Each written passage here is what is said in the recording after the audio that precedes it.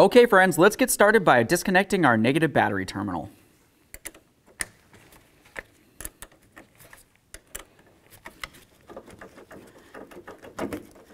Once that's loose, set it aside so it's making no contact with your battery. Let's go ahead and remove this lower panel from underneath the steering column.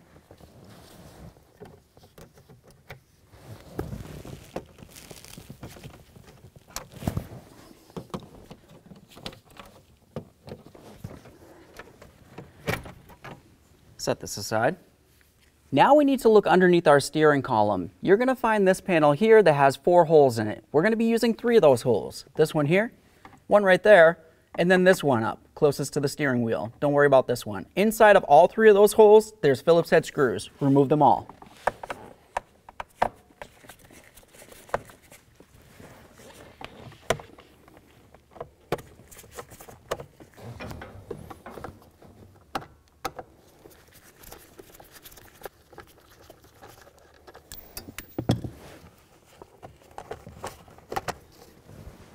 Okay, so now we're going to move over to the driver's side of the steering column and remove this.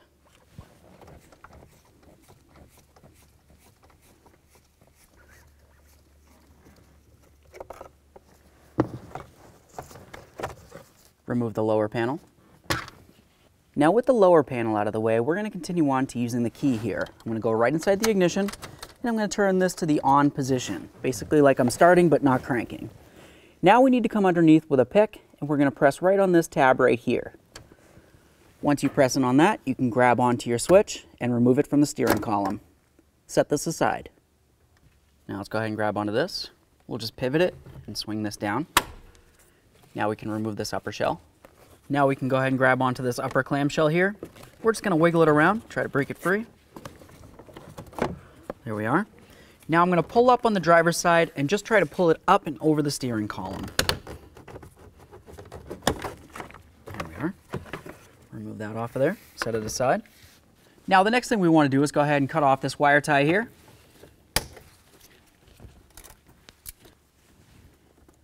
Just going to get under this tab, gently pry, remove that. Now we're going to come right up here. This piece should be slid down on there. Just carefully get under it and pry up. We're going to press in on this tab right here, lift up on this. There we are. Now the next thing we want to do is go ahead and drive this pin out of here. It's going to go through from the bottom to the top.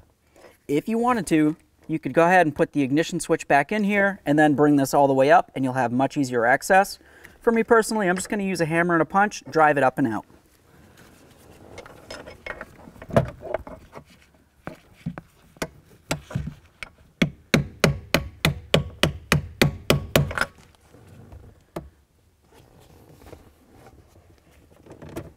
Grab onto that pin and remove it.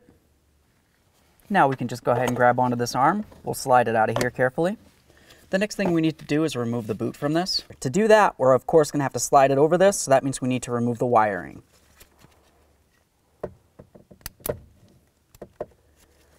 There we are. Pull that off of there. Now we'll just go ahead and pull the arm out of the boot. There it is, friends. The next thing we're going to do is move along to cleaning out the inside of this hole where that lever is going to be.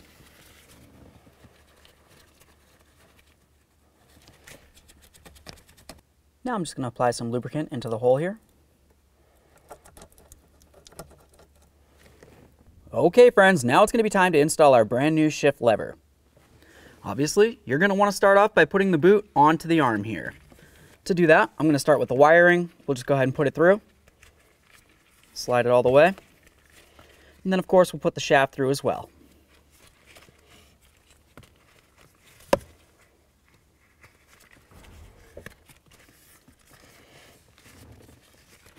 Okay, let's get ready to get this into the steering column now. Obviously you want to have the wording facing towards you, because if you put it in backwards, well, it's going to be really funny looking. Just go ahead and slide it right into where it belongs. Now it's going to be time to put our pin in there. Look down in here. You want to make sure that you have your holes lined up. After you have them lined up, go ahead and slide in your pin and then drive it down.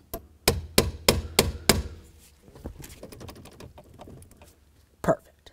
Now let's go ahead and take that wire. We're going to bring it directly over here and plug it into the wiring harness. Listen for a click, give it a nice tug. Resecure this with a wire tie.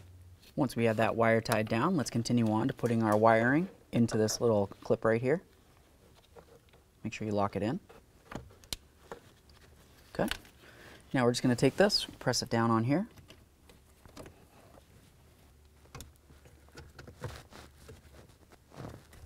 Have the clamshell on. Obviously we want the shifter knob to come through this hole. Bring it right through there. We'll slide it up and in. Now we do this part. We just want to slide this part underneath the faceable plate here. Okay. Bring this around carefully. We'll slide it down. You want your 4-way switch to come through the top area. Just like that.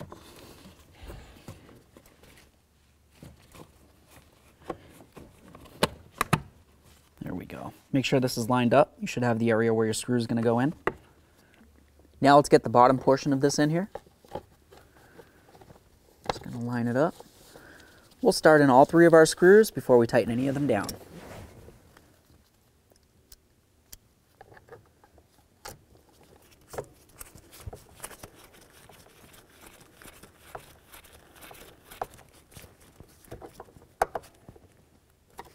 Now let's go ahead and get the tilt adjuster in here. Bottomed out, just go ahead and grab onto it. Make sure it's nice and tight.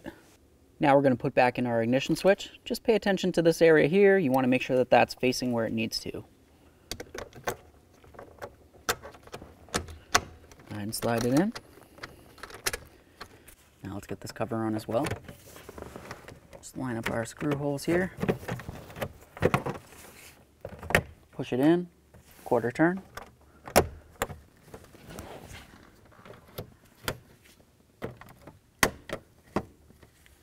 Now let's reconnect in our battery and tighten it up.